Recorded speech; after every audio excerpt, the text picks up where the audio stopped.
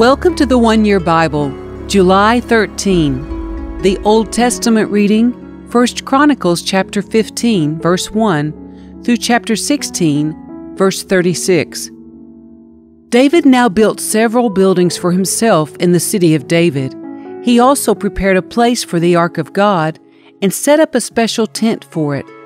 Then he commanded, "No one except the Levites may carry the ark of God. The Lord has chosen them to carry the ark of the Lord and to serve him forever." Then David summoned all Israel to Jerusalem to bring the ark of the Lord to the place he had prepared for it. This is the number of the descendants of Aaron, the priests, and the Levites who were called together.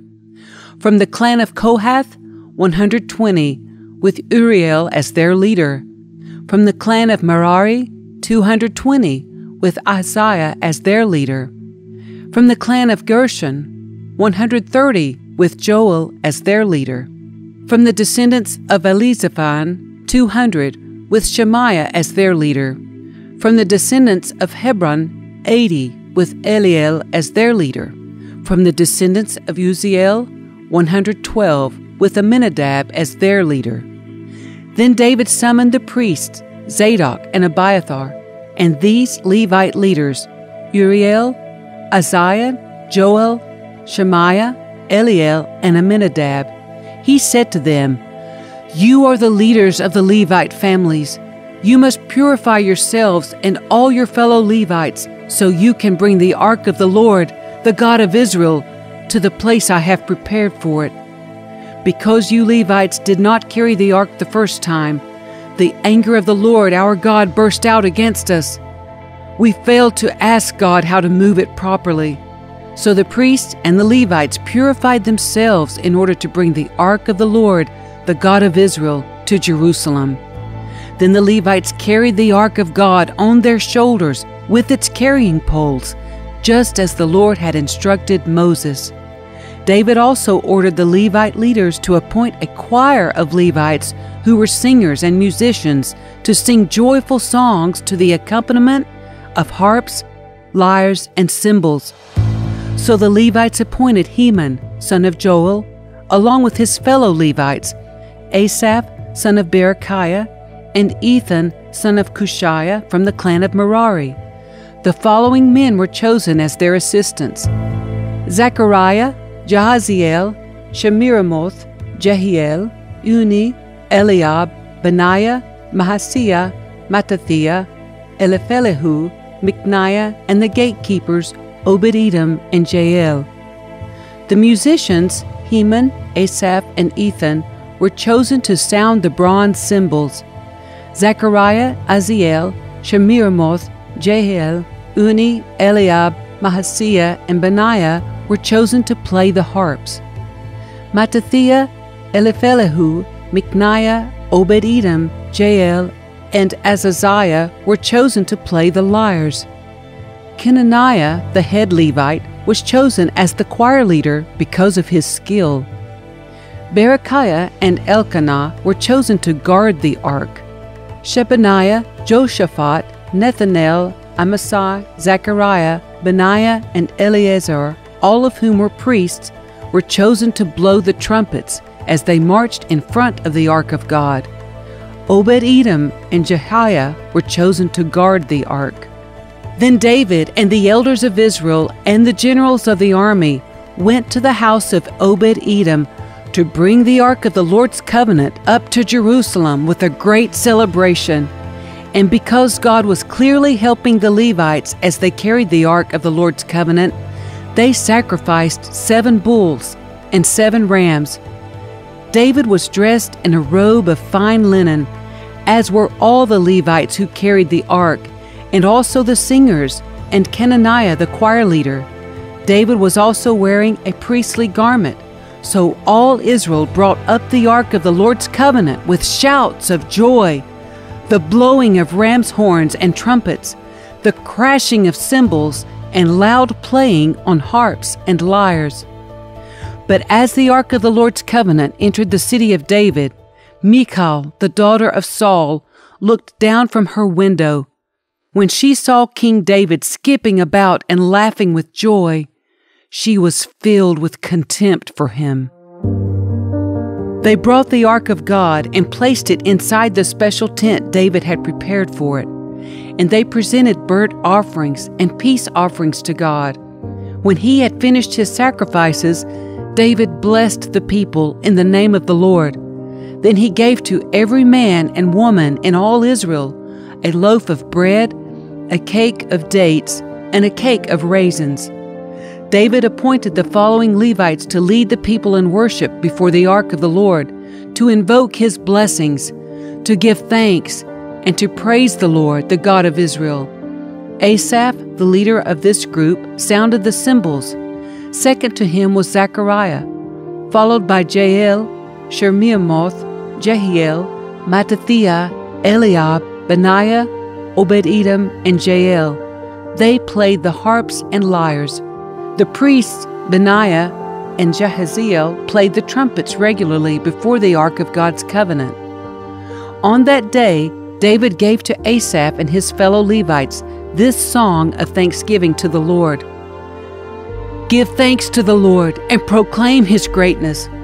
Let the whole world know what he has done. Sing to him, yes, sing his praises. Tell everyone about his wonderful deeds. Exult in his holy name. Rejoice, you who worship the Lord. Search for the Lord and for his strength. Continually seek him. Remember the wonders he has performed, his miracles, and the rulings he has given, you children of his servant Israel, you descendants of Jacob, his chosen ones. He is the Lord our God. His justice is seen throughout the land. Remember his covenant forever, the commitment he made to 1,000 generations. This is the covenant he made with Abraham, and the oath he swore to Isaac. He confirmed it to Jacob as a decree, and to the people of Israel as a never-ending covenant. I will give you the land of Canaan as your special possession. He said this when you were few in number, a tiny group of strangers in Canaan. They wandered from nation to nation, from one kingdom to another. Yet he did not let anyone oppress them. He warned kings on their behalf. Do not touch my chosen people, and do not hurt my prophets. Let the whole earth sing to the Lord. Each day proclaim the good news that he saves. Publish his glorious deeds among the nations. Tell everyone about the amazing things he does. Great is the Lord. He is most worthy of praise. He is to be feared above all gods. The gods of other nations are mere idols, but the Lord made the heavens. Honor and majesty surround him. Strength and joy fill his dwelling. O nations of the world, recognize the Lord. Recognize that the Lord is glorious and strong. Give to the Lord the glory he deserves. Bring your offering and come into his presence. Worship the Lord in all his holy splendor. Let all the earth tremble before him. The world stands firm and cannot be shaken. Let the heavens be glad and the earth rejoice. Tell all the nations, the Lord reigns. Let the sea and everything in it shout his praise. Let the fields and their crops burst out with joy. Let the trees of the forest sing for joy before the Lord, for he is coming to judge the earth. Give thanks to the Lord, for he is good. His faithful love endures forever. Cry out, save us, O God of our salvation. Gather and rescue us from among the nations, so we can thank your holy name and rejoice and praise you. Praise the Lord, the God of Israel, who lives from everlasting to everlasting. And all the people shouted, Amen, and praised the Lord.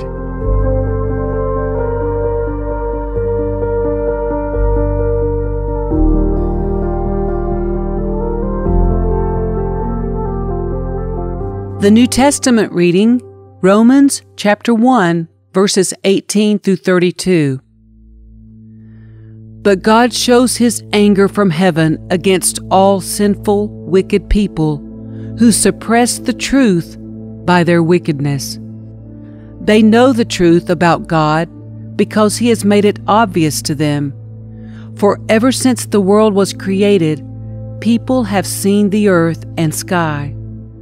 Through everything God made, they can clearly see His invisible qualities, His eternal power, and divine nature, so they have no excuse for not knowing God. Yes, they knew God, but they wouldn't worship Him as God or even give Him thanks. And they began to think up foolish ideas of what God was like. As a result, their minds became dark and confused. Claiming to be wise, they instead became utter fools. And instead of worshiping the glorious, ever-living God, they worshiped idols made to look like mere people, and birds, and animals, and reptiles.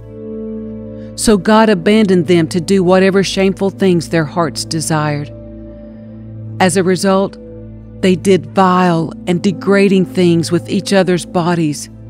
They traded the truth about God for a lie. So they worshiped and served the things God created instead of the Creator Himself, who is worthy of eternal praise. Amen. That is why God abandoned them to their shameful desires.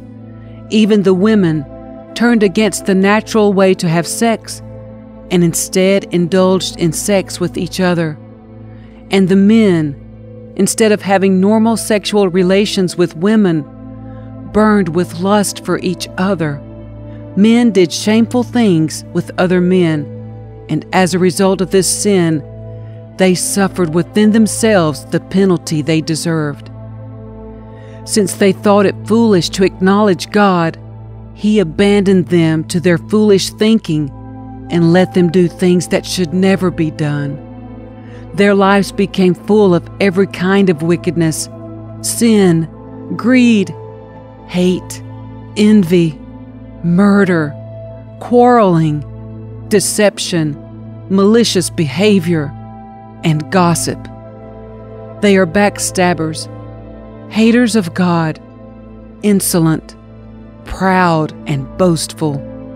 They invent new ways of sinning, and they disobey their parents. They refuse to understand, break their promises, are heartless, and have no mercy. They know God's justice requires that those who do these things deserve to die, yet they do them anyway. Worse yet, they encourage others to do them too.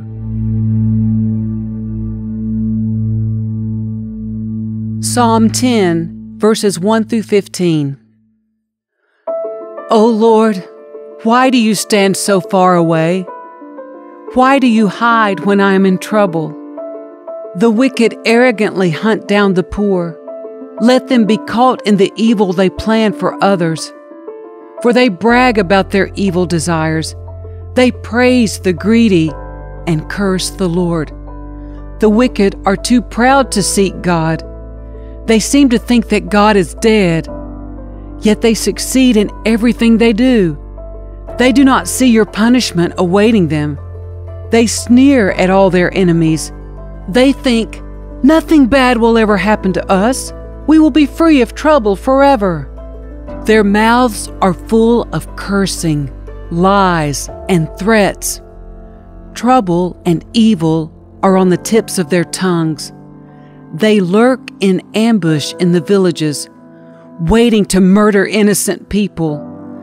They are always searching for helpless victims. Like lions crouched in hiding, they wait to pounce on the helpless. Like hunters, they capture the helpless and drag them away in nets.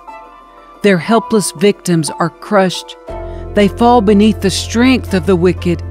The wicked think, God isn't watching us.